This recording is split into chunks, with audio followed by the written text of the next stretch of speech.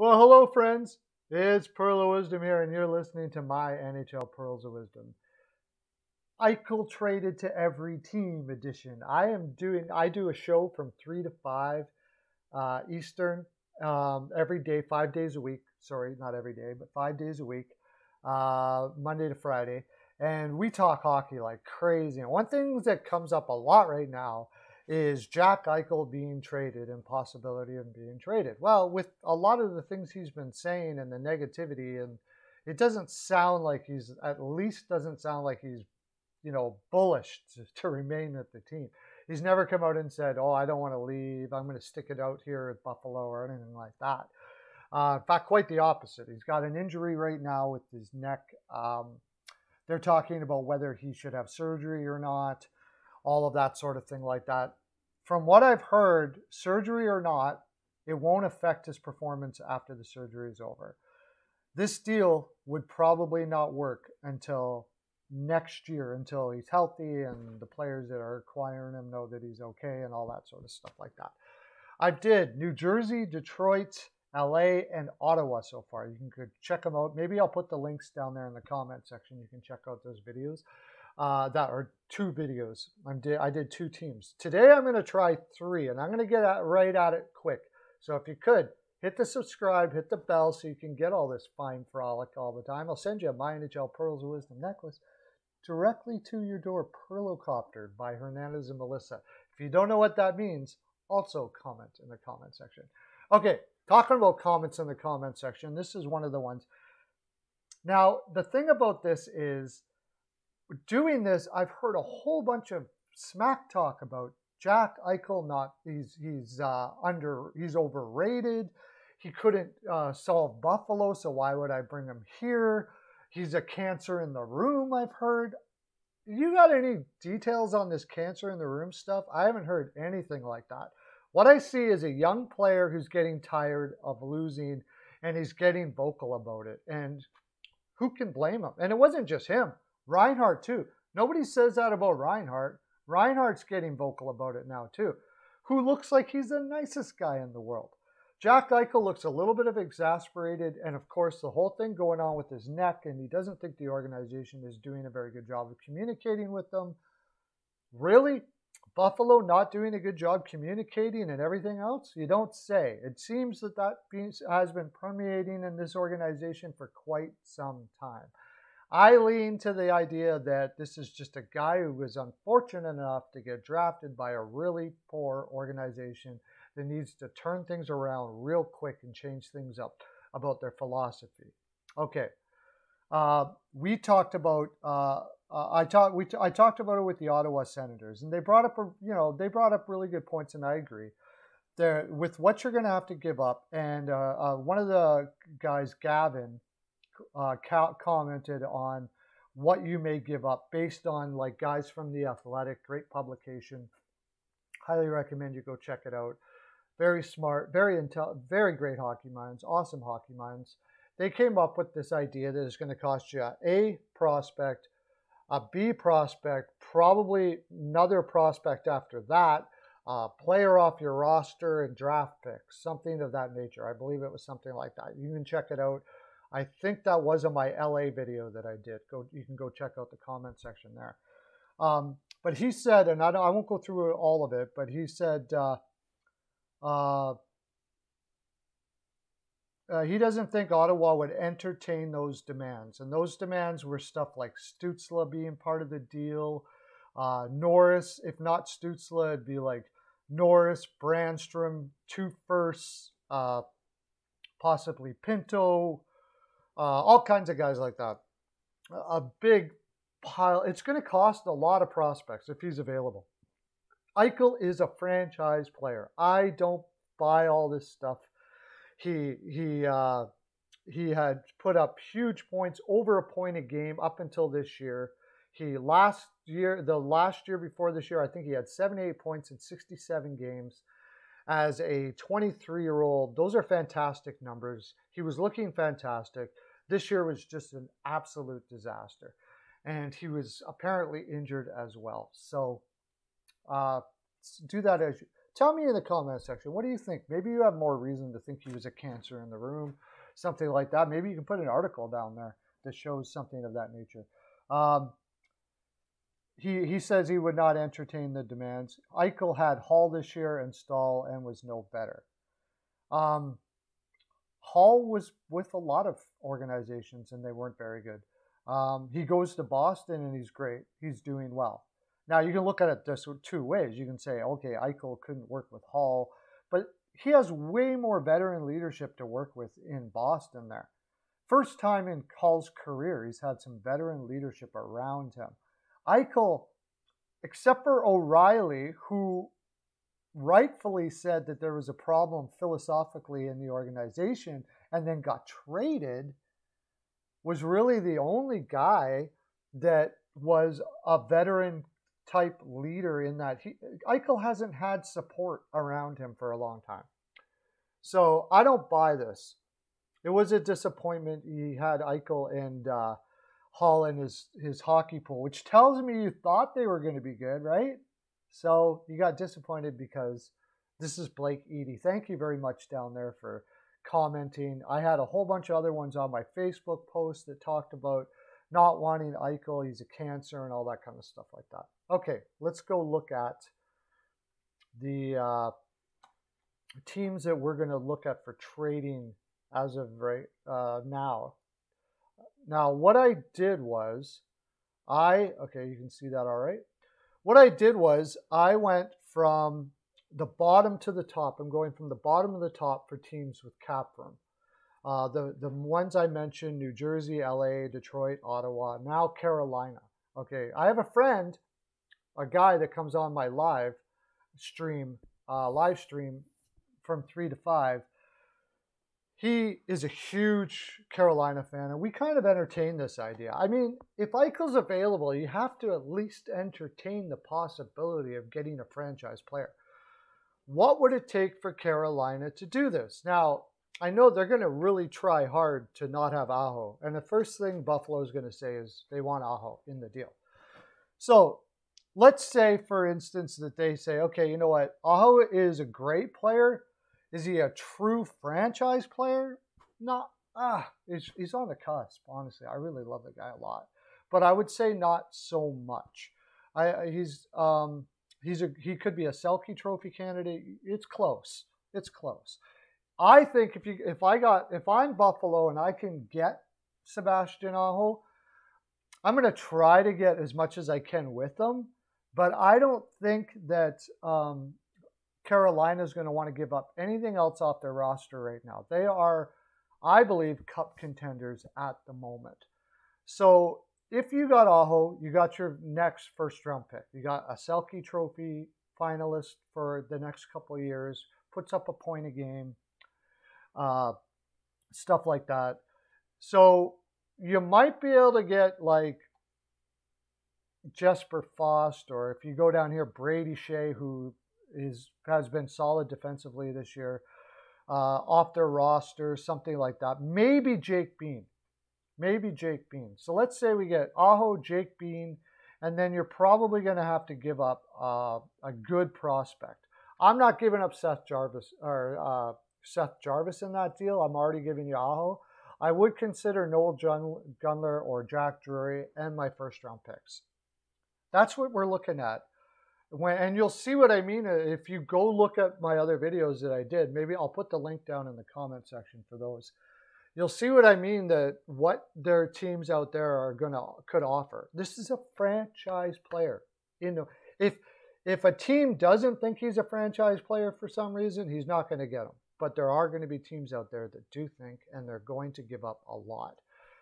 So let's say they don't get Sebastian Aho because they want the best 1-2, one of the best 1-2 punches up the middle in the league, which they would have if this deal happened.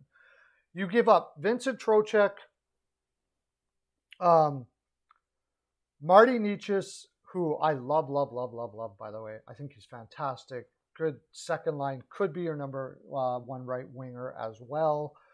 You're going to give more off your roster here. Jake Bean, and probably two really. In that sense, you're going to have to give up Seth Jarvis.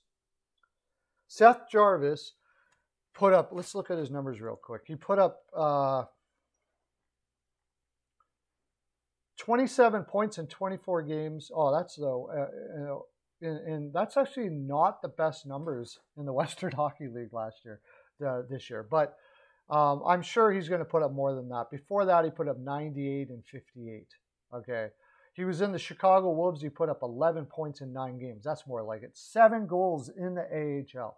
So he might have been a little deflated to go back to junior. I'm sure he'd get it back going again there. He's an amazing player. 11 points in 9 games as an 18-year-old in the AHL is fantastic. But that's the kind of deal you'd be looking at if you were Carolina. Tell me in the comment section if you're a Carolina fan what you think of that. Columbus. Now, we'll go to Columbus. Columbus has been talked about a lot. Comes up all the time when we talk about this because they desperately need a center, of course, after losing Dubois. The problem is they're not going to have a center to give back. Now, it's possible that Buffalo doesn't need to give a center back. Make sure everybody can see this all right. It's possible that Buffalo doesn't need to give up a center back because they can actually put Sam Reinhart back up the middle, assuming Sam Reinhart will sign. And that's going to have a lot to do with what Buffalo does here. If they can get Sam Reinhart to sign, who has shown dissatisfaction with the organization himself, and they don't have to trade him as well, then you have a number 1 center, and you could focus on wingers quite a bit. Casey Middlestat looked a lot better in the second half. We could bank that maybe he'll be a lot better. Dylan Cousins is still there. He put up 13 points in 41 games as a 20-year-old. I think he's better on the wing myself, but we'll see. You could also toss in Ristolainen in this deal. He has talked about wanting out. So which direction are they going to go here? If they're looking towards a complete rebuild, which God forbid, Buffalo Sabres fans, that's what they're doing because you've already taken enough abuse as it is, then I suppose Columbus would really be out of this completely, except for the fact there's only one thing. I think that Buffalo is going to try to get players for now, be competitive now, and do this retool like as fast as they possibly can. They have fans out there that pay good money to come see them. I just can't see them showing up to games for another rebuild after all the years that they've floundered as much as they have. So you could sign Patrick Laine. Now, the thing with signing Patrick Laine here, you don't want it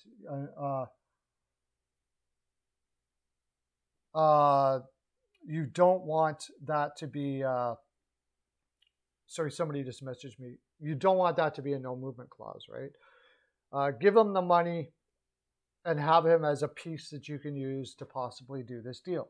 Patrick Laine would have to be part of the deal. I like to say Cam Atkinson, but he's 31 years old. I'm looking more at like Emil Benstrom, or not Benstrom, Oliver Bjorkstrand. So your 2 top wingers are in the deal. And that's not going to leave you with too much left over. Then possibly, like, you can throw Zach Werenski in there. If I'm doing the deal, I want Zach Werenski all day, although defense is not necessarily what they're looking for. Maybe Merzlikins could be part of this deal. It's starting to look a little more favorable now. And then they do have some prospects, but they're not really super strong in prospects, which tells you that if they make a deal like this, they're going to have to go out and get free agents, fill out their roster, and they're doing pretty much a burn-it-down rebuild with Jack Eichel as the centerpiece of that rebuild. The other thing they have, the one thing that they truly have that could pique the interest of the Buffalo Sabres, is their next year's first-round pick. Because Columbus is one of the few teams that can get Jack Eichel and be just as bad next year, because as you see, the pieces that they would give up would leave them pretty much barren on their roster. And Jack Eichel would almost be in the same situation he was in Buffalo, except he'd have a genius general manager like Kekalainen who could turn this around very, very fast. But that first round pick, you have Savoy and Wright next year, who are beasts, man. Incredible centers. And you could be looking at getting another generational center really fairly quick in next year's draft if you do a deal like this. If you add that in, they probably don't have to give up quite as much. That's going to depend a lot on what Buffalo wants here. But what they could do, what Buffalo can do now is if we go down to Buffalo, like I know a lot of people are going to say what Laine didn't play good in Columbus. He's still an ex-40 goal scorer. In the right situation, he probably could still pot a lot. You could put Laine with Eichel and Bjorkstrand as your top.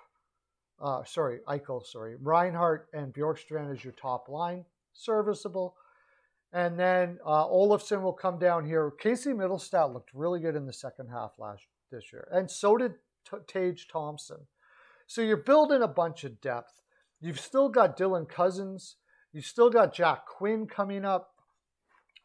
It's not looking so terrible. But that being said, and then if you throw Werenski in here, you put him on the top line. You got Rasmus Dahlin. The defense is starting to not look too bad. And you can have some cap space to add free agents in free agency. You might be able to keep this ball rolling not too bad. You see what I'm saying? And still have that possible generational player next year and their first round draft pick this year who is Power. I don't know. I think there's other teams that could probably give him a better deal like the one we're about to look at right now. New York Rangers. The first team that came up when Eichel trade started coming up was the New York Rangers. And for good reason. Why? Because they've accumulated a lot of assets. It's just something that they kind of would do. They have a lot of guys that they are going to have to sign, like Philip Heidel and stuff like that. As far as next year, they've got quite a bit of cap space. However, $23 million to work with. They can sign a couple players. They can certainly fit in the $10 million for Eichel, which is a good deal, by the way. He would be coming in lower than Panarin on their own team at $10 million. And I think in the right situation, should you imagine Eichel and Panarin playing together, man? Woo! So, what's the deal? You know who you're looking at right off the top, right? Let's look at their depth chart. What's the deal? Mika Zibanejad right off the top, right? Mika Zibanejad he's 28 years old.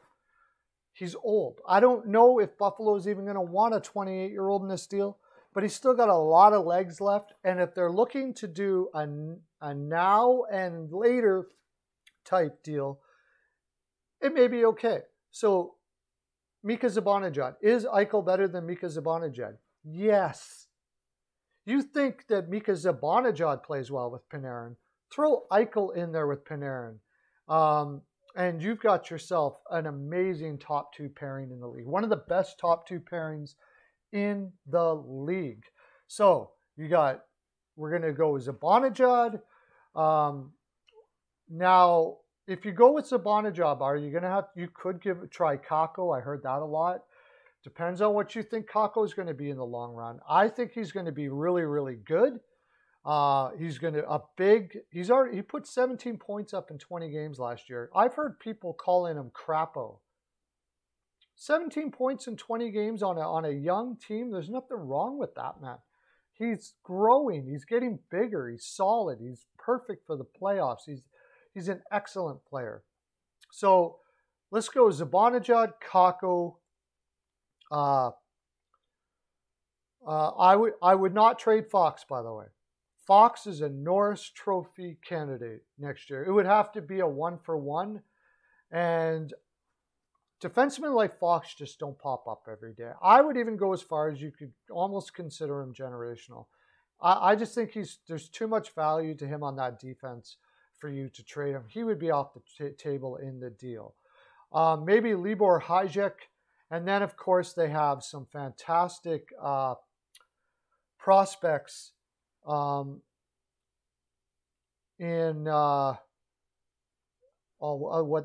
their defense prospects? Do they have them in the AHL? Anyways, Robertson, Schneider, Braden Schneider, there he is. They have him here. Braden Schneider or Matthew Robertson. One of those two. Braden Schneider put up a point a game in juniors this year. I didn't expect that. He's putting more offense up than I thought. Matthew Robinson, big boy, playing fantastic in junior. Looks like he's going to be, whoops, I guess I have no internet connection.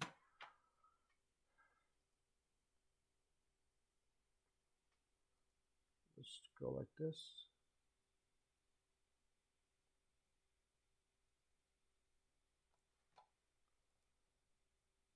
Okay, we got it back. Sorry about that.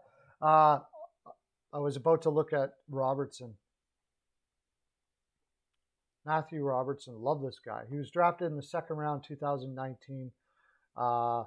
Edmonton Oil Kings, 22 points, had 47 points the next year before that. That's the kind of package you're looking at, and maybe even, and then of course, they have next year's first. Now, next year's first, if they've got Eichel on their team, I don't think that first is going to be the greatest first in the world. So, all of those things combined, my question is, New York Rangers fans, is this even a consideration for you? Most of the people I'm hearing, especially on rebuilding teams like this, are saying they don't want to give up that much for Eichel. They think that they have too many questions about why he hasn't worked out in Buffalo and all of that. I personally, if it's me, I'm strongly considering this deal. Strongly considering it. But I will admit, it's not a slam dunk. It's not a slam dunk for me because it's hard to give up all that after you've built up your team and stuff like that. And coming from a fan base especially, they've grown in endearment to these players. And, you get to know them a little bit. You see them on the ice. You see them as a team. And it's hard to break up your team like this. And I imagine I'm going to get some backlash from Rangers fans because they have watched this team build. And it just, the sounds of getting rid of these players that you work so hard to see, to grow, to bring up and build a team doesn't sit well. And I understand that.